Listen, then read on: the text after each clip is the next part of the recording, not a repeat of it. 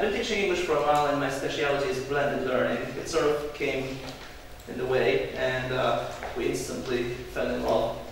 Okay, to get started with this session, first of all, I have to tell you that I'm not going to burden you with numbers today, and I'm not going to tell you data and facts which you will forget the moment you hear them, and definitely by the time you get out of this room. I'm going to tell you ideas in how to make your blended learning course in your language school a better one, which feeds into the idea of the main idea of this whole conference, from trends to plans, and in my interpretation, from plans to implementation. Because everywhere it seems to be that blended learning is the buzzword. Okay, we have to have a blended learning course. Everybody's planning to have a blended learning course, but then they don't really know how to do it, and at the end it fails, and then it creates the impression that blended learning is not working at all. To me, I believe that the success of blended learning course, it depends on the devilish little details and a tremendous amount of work. And I'm going to share you the work which we have done in our language school to make the blended learning course a better one. First, to get started, I prepared a little quiz for you, which you can see on the screen. I would like to talk with your partners, group of threes, group of fours, and try to answer these questions. Do you see them right? Can you see them? Okay. So, you have about 3-4 minutes to answer these questions. If you have no idea, just tip. Okay, group of four, go ahead.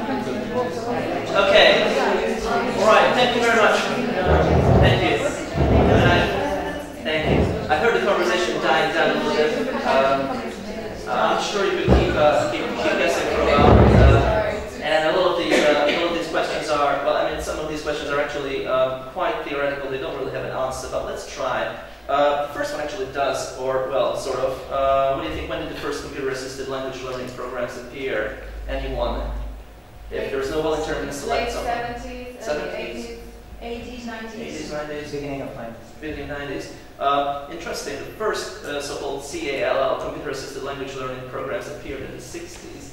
Oh. As far back as the 60s, punch cards, okay? And they were testing, mainly for testing, related strongly to the direct method and the audiolingual method. So they were not as sophisticated as nowadays. What's the size of the global e-learning market? 3 billion. 3 billion? 1. Billion what? People. No, I'm talking about money here. Cash. That's what matters, not the students. It's growing. It's growing, it's definitely growing. But what's the size? What do you think? Can you do an estimate? It's measured in billions as well. Okay, according to research I found on the internet, the size of the global English learning market is about roughly between, estimates vary between $35 billion and $40 billion. And out of that, the chunk of e-learning, selling e-learning materials, is $2.58 billion. Not much, but increasing, marking the 10% limit soon, and dollars, okay, so almost $2.5 billion. It's a good share in there. Okay, you can make money on this. All right, how would you define blended learning? Okay, I'm not even going to ask this. I'm not even going to wait for an answer because there are about as many definitions for blended learning as many scholars trying to define it. My favorite definition is by Reed and Young. It says combining face-to-face classes and online materials, using the best from both, and by this yield better results and lower the costs. There's a twist in this definition, isn't it? Not the scholaristic definition, but a little bit more on the materialistic side. All right. In your opinion, what are the three major areas of difficulties related to implementation of blended learning programs? What do you think? Sorry? Technical difficulties, okay? Time. I mean, the same free time period for the student and for the teacher. What is, for example, You mean preparation time and... I mean the contact time and the definitely, I mean, problem of different time, free time periods for the student. I get it. This is how I Okay. Anything else you think? organization. Compatibility between devices. Sorry? Compatibility between devices. Okay. Interestingly enough, you don't have to be that abstract to get this. There are actually three main points that were mentioned at the 2010 Educates Learning Initiative Conference. And these 3 points were e-learning culture in schools, i.e. the lack of it, okay? Proper planning of the curriculum, and poor quality control. If this seems familiar from somewhere, you're right, because this is usually the problem with the normal face-to-face classes as well. Okay? So there's nothing new. And the last question, from what you have read in the news, do you remember approximately how many countries are currently planning to digitalize classes in their schools? Can you name any countries that you've heard that they're planning to do so? Well, I'm going to tell you some. Norway. The largest ones are South Korea, Thailand, China, Turkey. Turkey is planning to buy 15 million tablets just right now for classroom use, okay? And among the others, Brazil, Russia, so basically the BRIC countries, excluding India, and various school systems in the UK and the US. And as textbooks are actually converted into e-books, and the language learning titles will also be very soon digitalized. So that's the situation right now. Okay, before you start a blended learning course at your school, you have to think about the following points. Do an analysis. Do I have clients who need blended learning? Okay. Do I need a blended learning program at all? Because if not, then why bother? Don't need to do a blended learning program just because it looks good on your school website that you have one. Because everybody has one, you must have one as well. Are the students ready for this kind of program? Related closer to the first one. If you feel that they are not, why bother? Staff. Do I have the staff I need to do, do I need to hire staff which will help me to create the program? Without the proper know-how, creating a blended learning program from scratch is really, really difficult. You need to have people who are, well, at least to some point, experts in this whole thing. And are the teachers ready at my school for these kind of changes? That's also a very difficult question. You have to know your teachers. We will talk about this in more detail later. So these are the questions first you have to ask yourself before you decide to do a blended learning program. Okay, I'm going to demonstrate one of our programs, or our blended learning program, the pilot program sort of, which then later now has more programs afterwards, and now it's quite developed. But nonetheless, I'm going to show you this case study of what we did, and then I'm going to show you what went wrong, and I'm going to show you also how we mended these wrongs and made them right. Okay? So, first of all, we did a needs analysis. The company is called, I'm not sure if I can mention the name, it's a huge beverage making company. Probably have heard about the brand, okay? You have all enjoyed it. Anyway, they define themselves as innovative and ready for change company. It's an American company, by the way. They also wanted to use blended learning because they felt that they have to change not only their ways of education, but also the way how students behave, the way they study. We will talk about this also in more detail later on. But nonetheless, innovative, ready for the change. The goals were to cut costs, proper goal. Same pace, less face-to-face lessons. It means blended learning is typically half the time spent in face-to-face lessons, but they wanted the same pace. So, by which I mean, by the end of the year, they wanted to reach the same progress as if it was a non-blended learning class, classical. Bridging the physical distance. This company has a lot of stations around the country. Students don't have that much time to come to class, so we can bridge the physical distance by giving them some material which they can do anytime they want. And utilizing technology to the most efficiency, well, it's a goal they set for themselves, they would love to do so. Okay, materials. We used a book called In Company by Macmillan, and the VLE, the virtual learning environment, was also Macmillan English Campus. And boards, tablets, laptops, everything was supplied, so we didn't have any technical difficulties. We can say that we had none of those. Everything was perfect. Sorry, what's VLE again? Virtual learning environment. You have other names for it, but that's the most commonly used nowadays in citations. Yeah, sure, if you have any questions, don't hesitate to interrupt me, because okay. This is how Macmillan English Campus looks like. This is the virtual learning environment. It's completely working from itself. Students can browse and do the courses. If you look at the, this works? Good. There's the course material and student's name. They log in and they do the exercises which are related to the face-to-face classes. So far, so good. We did a lot of monitoring. We did, of course, class observations, observe the teachers, how they did, regular meetings with clients to see what they want, and so we can deal with their needs. And we send monthly progress reports, which look like this.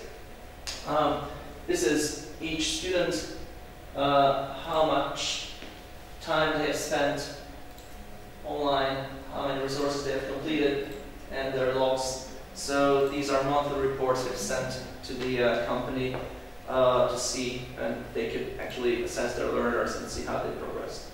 Okay, I'm not going to waste more time with this because I think so much you have heard about all blended learning programs. The assessment was with a final report and written and oral testing by Independent Language School. Okay, this looks fine so far, but we had problems. Problems with the students were mainly that they, the lack of proactivity. Okay, they didn't really do anything extra. All right, they never logged in, or well, they did of course, but they never logged in as much as we wanted them to. Lack of proper introduction to for the learners about the system. We made that mistake too. They didn't really know how to use it, what to do with it. Poor online performance. This is related to the first two, and you know, if the online performance is poor, the whole program falls through because they're not completing the adequate amount, they're not putting in the adequate amount of work. Students had excessive workload at the company. Well, this is a factor that we could only mildly influence by talks with the management. Disinterest in the online material. Now that's something we never expected to happen because we thought, oh my god, this looks beautiful, everybody's going to love it. And plus they are young, they are kind of techno, X whatever generation Z, I don't even know what they call it nowadays. But no, they just didn't show enough interest and we couldn't find out why. And the sense of forsakenness. I don't know if you use this word in English or not, for Satanist. Yeah. Anyway, it's like they felt alone.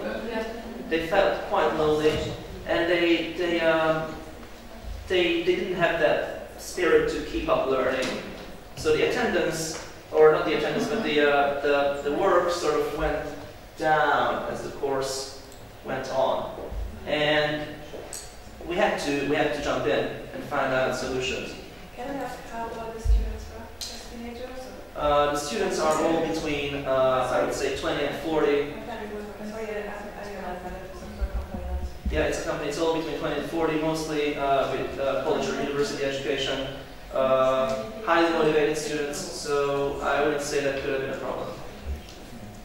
We had problems with the methodology as well, and the teacher. I didn't write teachers because I thought it was more a methodological problem than a teacher problem. Well, the staff's lack of digital competence.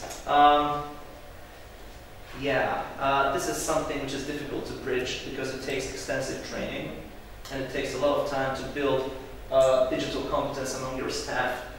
But if they lack this, then they are not going to feel comfortable using VLEs and using blended learning. And if they don't feel comfortable, learners will not feel comfortable either. So it's a big problem. Flaws in methodology. 1.5 or sandwich curriculum. This means that although the blended learning should be like cogwheels, the blended material and the face-to-face material feeding into each other. And instead of this, we had a sandwich curriculum in a way that there was one face-to-face class, and then the online material, and then the face-to-face class again. Almost like a homework, which it is definitely not. If students consider the blended learning material as homework, the blended learning is not going to work. And disinterest in online materials among the teachers as well. Lack of cooperation, group work, and relevance of material. This means that teachers also thought, because of this sandwich thing I explained, teachers thought that the online material is individual, and that's all the students do individually, do the exercises, and that's it. Which is completely wrong. To keep up the spirit, teachers needed to create an online community between the learners. And if there's and the community would keep them up and keep their motivation up. If there's no community in language learning, there is no language learning, it falls apart. Okay? The relevance of material was that although the material, as I said, was produced by the same company, and it should be related to the book, or the online material to the book, it still had flaws in it, and teachers would have to mend this in a way, because if the students don't see the relevance of the online material that is strongly related to what they do in class, they will not do it, because they need to feel the relevance. I don't think I need to explain this further. So let's go on. But before we go on and go to the solutions, I have to talk about the changing roles a little bit. Okay, do you see what's wrong with this picture? Yes. What? There's a wolf there. Where? That's a wolf, right? Yeah, Exactly. So basically, sheep are led by wolves. Very happy wolves. They're happy, yeah, they're like, now we love them, for a lifetime. Now, this is what your senior teachers feel when a young teacher comes in and starts babbling about e-learning, blended learning, flashes his tablet, starts to do some mumbo jumbo in it, and they have no clue what's going on.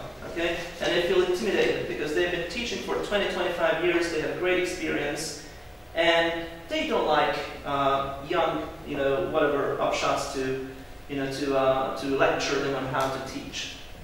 This is what I call the teachers from the old guard, okay? Which could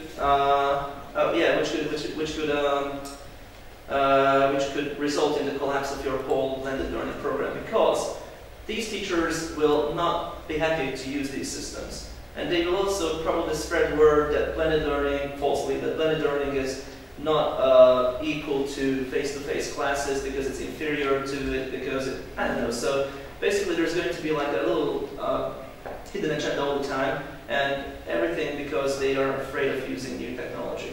This happens all the time, so open conversation, trainings, and open conversation with staff room is essential to as I said in the beginning, to create a culture in the institution for blended learning. And from source to guide, that's the other exchange that teachers feel quite uncomfortable about, especially in Hungary, especially Hungarian teachers who are used to full frontal teaching. And because in the frontal teaching, they're the source of knowledge. Okay, they are in control of the situation. They tell you something, and the students just listen in aid. Okay, but in blended learning, you are rather the guide than the source. You need to guide the learners through the whole process, tell them how to study, how to learn, how to find out new information. And for some teachers, it's quite stressful. Well, stressful would be too much to say, but it can create uncomfortable situations. This is the next picture I have for you to understand how the learners feel. Okay? So, yeah, this is how the learners feel when they are told, okay, do you get my point? Here's the VLA, here's the exercise you're going to do it. Okay? By the way, you can consult with your friends meanwhile, email them, ask them for help. Here's the blog they're doing, here's the Google Drive, they uploaded some extra data. Download it, listen to it, and they are just not used to it. Okay? They're used to sitting in a chair and used to the frontal teaching method of the teacher telling them what to do, and that's it. You know this feeling, right? So, changing student roles is this thing. They are not used to autonomy or responsibility. Their digital literacy is sometimes lacking, especially in Hungary, especially with older generation. I'm not trying to offend anyone here. And the frontal versus communicative. That's also something they're not used to. I'm talking mostly Hungary here, but I'm sure it happens in other countries as well. I'm sure I could tell you examples from other places. Let's get down to the solutions then. What we found is that first and most important thing is the support and tailoring of the course material.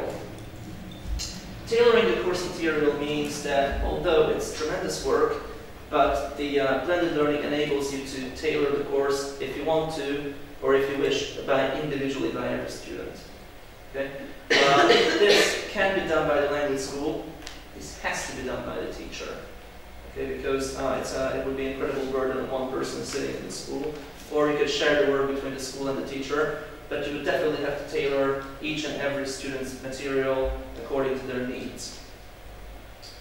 Provide feedback and support from language school. That's something the language school can do. You can send emails regularly to the learners. You can keep up the spirit. You can make them feel that you are behind them, that you're supporting them. Don't just, let the course go and see how it goes. Support the learners. Send them regular feedback and do your part. The teacher training. What we did is we had a lot of discussions on this, on how to solve these problems that I've mentioned previously. And of course, clear guidelines and manuals. We created manuals for teachers going into blended learning methodology as far as what to do before the class, in the class, after the class, and monthly. It's all written down, PDF sent to the teacher. Okay? Telling you an example. For example, before the course or the class, the teacher should of course look up to online material. We found a positive and not surprising correlation between the teachers who spend more time online and the students who spend more time online in their classes. Remember, I could look at the statistics. So in those classes where the teachers spend more time online, the students also spend more time online. So it's basically, the bottom line is the teacher. So the teacher is interested, students will be as well. So before the class, the teachers check the material and see how the learners have done. In the class, while they're teaching, they also observe and make field notes about the learner's progress and their needs. After the class, they assign tailor-made material for the learners. So the relationship between the blended learning, sort of VLE, and the normal class is kept. Okay? ready-made online materials, sorry, networking, sharing ideas, yeah. This I mean among teachers. You have to start creating, this could either be a blog, a Facebook group, as simple as, just put a message on the billboard in a teacher meeting to create a community of teachers who are interested in blended learning and doing blended learning. At this point, I have to tell you that there are going to be teachers who are never going to do blended learning, and you have to accept that. They are also very good teachers, and there are also learners who will never accept blended learning methodology at all. So there's always need for that. But keep this in mind, and I am borrowing this from a smarter person than me, that teachers are never going to be replaced by computers, but teachers who know how to use computers will replace those who don't. So be careful with this. If you tell this to your teachers, they will mark it. Okay. But nonetheless, create a community with those who feel good about this, with those teachers who feel confident in online materials, and start spreading the word among the other staff members. Ready-made online materials makes our teachers' work easier. Okay, if you have a VLE you're using, then of course you have it. If you don't, then it's a very good idea to put together a list of online materials teachers can use. Okay, have a set of websites or something ready for them to reach, like a library. Okay, it's always good to save teachers time; they will be more happy to work with you. Constant assessment of learner needs and assigning material. I talked about this previously. And constant assessment of classes and teacher work. Visit the classes, see if your teachers are doing it properly.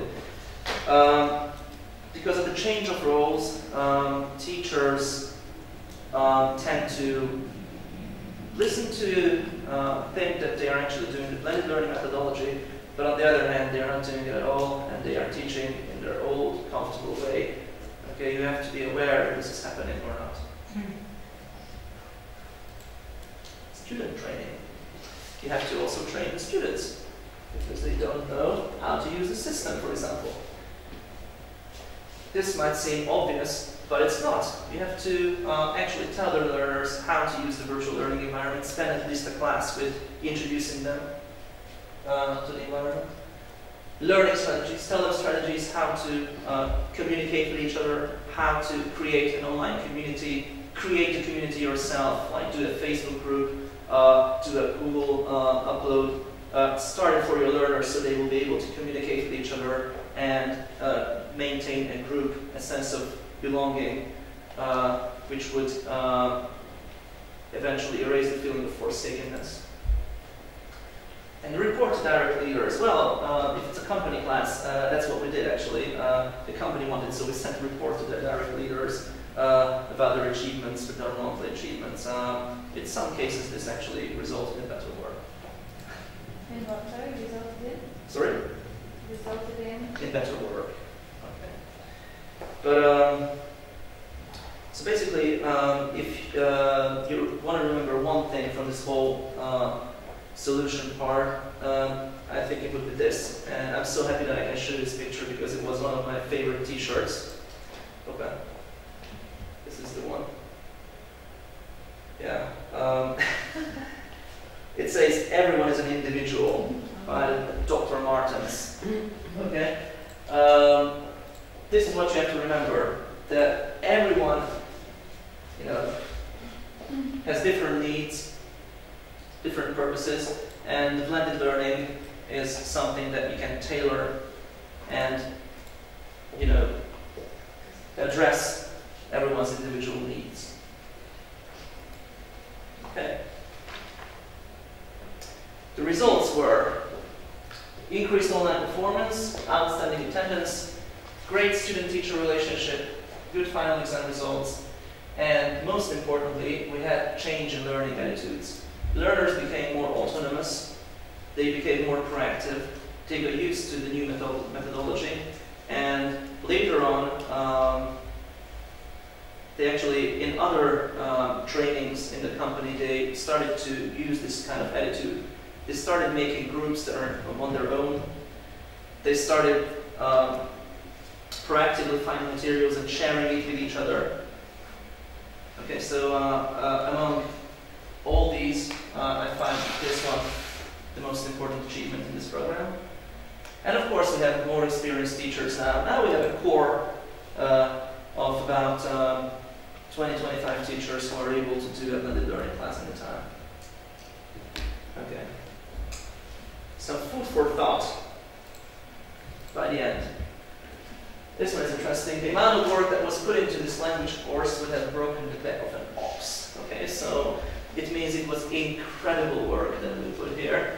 And by this I mean that you know, you can't just put the same kind of work into every blended learning course, every course you do in the language school. It's just impossible. You know what I'm talking about. So the second one is, even though the classes were blended, the level testing was still done on paper. Okay? And teachers should become mentors to spread the e-learning culture in the language school to keep up the spirit. I'm going to give you now another 2 or 3 minutes to share your ideas about these 3 points. I'm not going to add my own yet. Okay?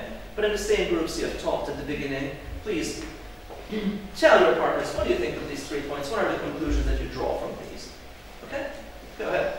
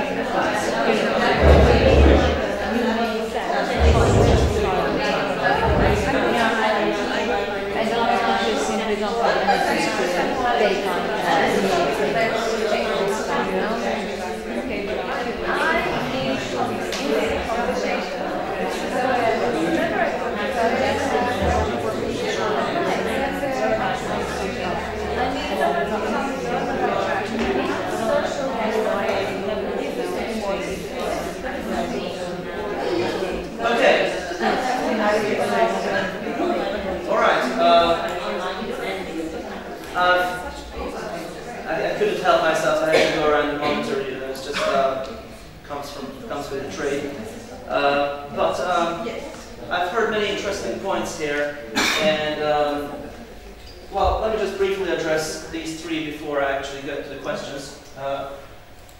Well, the first one is my answer for this, that the next step is to actually make automatisms from these things that we have created.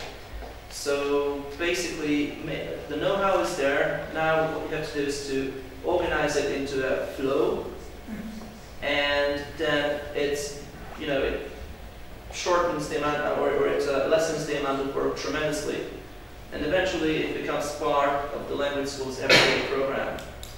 So right now we are working on automatisms and trying to create workflows for each process with the least amount of work. The first time it's always difficult to create. The second time it's always easier to reproduce. Could you give us an example? Sorry. An example, yes. For example, the first time we had to create the teacher's manual how to teach. Now I just send it in an email to the teacher because it's already there. That's, for example, one thing. The next, another good example would be to the material, how to find out what the learners really need. And before that, we didn't know if to ask the learner, give them a sheet they fill out, or to test them at the beginning of the course, and according to that level test, or according to the placement test, find out in which forms they have the weakness or not. Now it's automatic that the teacher, after every class, makes field notes, and at the end of the month, the teacher sends it to the language school, and together we assign the materials. So now it's automatic. Teachers know it, I know it, there's a day for it. But it's already made materials for that particular problem area. Yes, yes, exactly. The materials are also already, yeah. Okay, this second point is that there's still a long way to go. Okay, because, alright, this is nonsense. Okay, so why would we do anything paper-based? So our thinking is still a little bit behind. We still don't believe ourselves what we can do with the blended learning. And teachers should become mentors to spread the e-learning culture in the language school to keep up the spirit. It's the language school owner's responsibility to allow this and to encourage this and to support this, because this is the only way that your blended learning course will be successful. Okay. One more interesting thing I wanted to mention is that I always talked about the Macmillan English Campus, the virtual learning environment. It's a ready-made environment, but the real blended learning, or not the real blended learning, but the more creative blended learning is when teachers find materials themselves. There are limitless possibilities on the internet to find videos, materials, millions of sites already there, ready-made materials that the teacher can just grab and use up for whatever class purpose. The next step in this whole process is to, like, I'm sure all of us know this simulated the bicycle. You know, first you hold it with a rod, and then you let it go. This would be the next step, and you let go of the teacher to go on, be creative on their own. Okay. And so this sums up my little presentation, and it's time for questions. Please, don't hesitate. Questions, anybody? There was a question there before. What was it? The question was, who is going to pay for the teachers? Who's going to pay? Not over. Correct. The gentleman over there says, who's going to pay the teacher for the extra work they're doing? My answer to the question is the quote I said before, that computers will never replace teachers, but teachers who know how to use computers will replace sooner or later those who don't.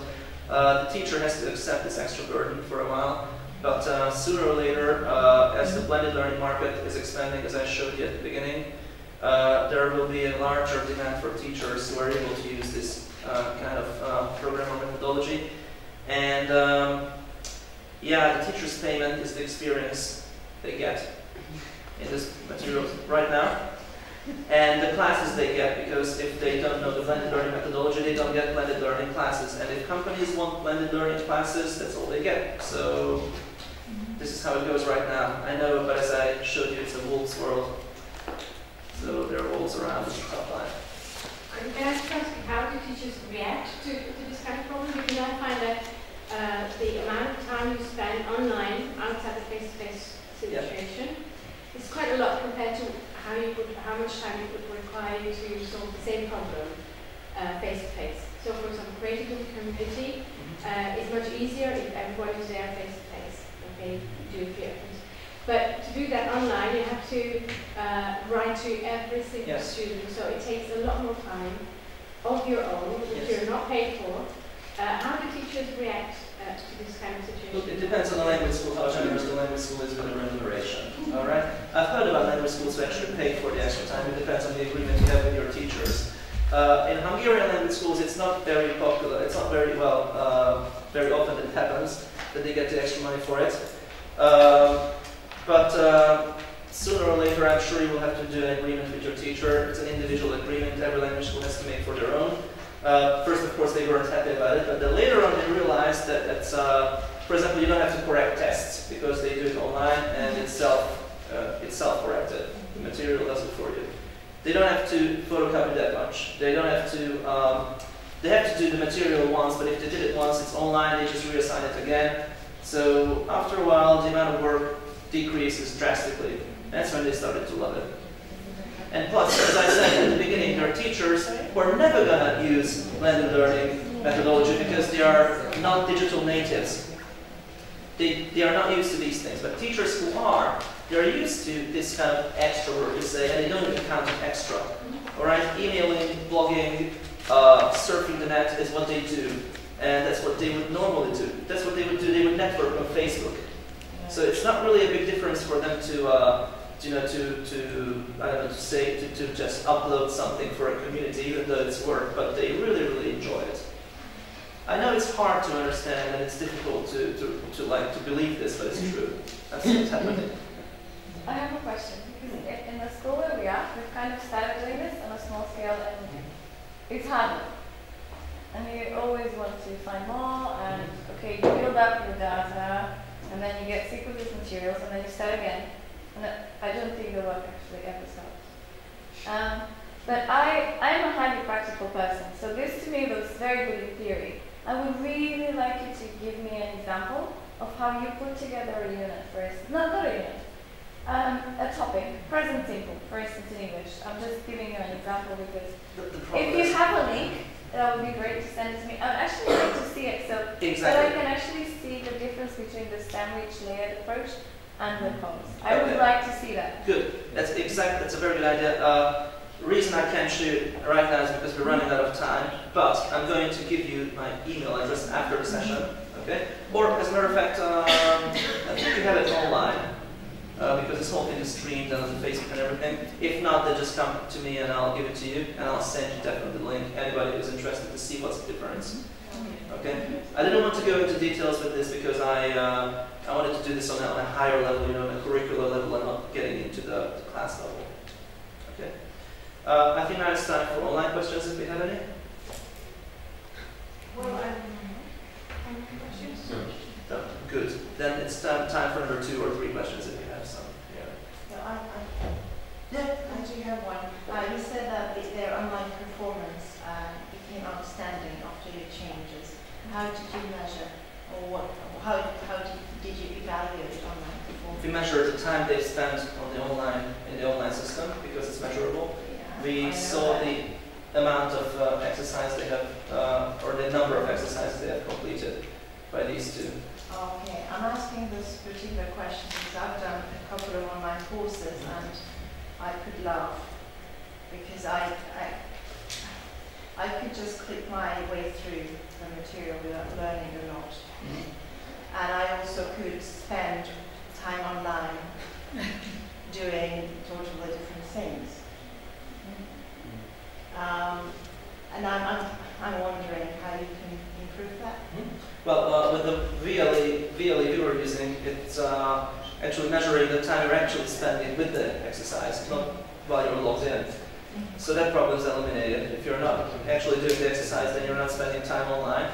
And the material is quite well structured, actually. You wouldn't be clicking through this. I mean, since you're an English teacher, you probably would, but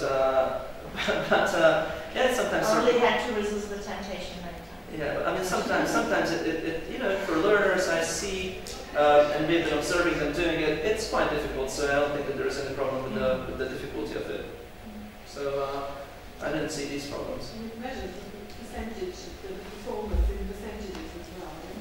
Yeah, but It'll give you how many correct, first attempts, last attempt. exactly. Well, to me, that is not that important, you know, because you can do it 5 times, and then at the 5th you will be much better as the first. But you know, they spend time with it, practice with it. That's also one of the points. Yeah. But yeah, it surely measures the percentage. The most important thing is that they go online and do it. And the main point of this presentation is basically how to make them do it, how not to lose them somewhere in the middle. Okay. All right. Well, that concludes this little presentation. Thank you very much for coming. It was a pleasure for me to have you here. I hope I could show you something new. And if you want my email address or anything, contacts, or you have any questions that you were afraid to ask in front of the others, then you can come to me after the end of the session. Thank you very much.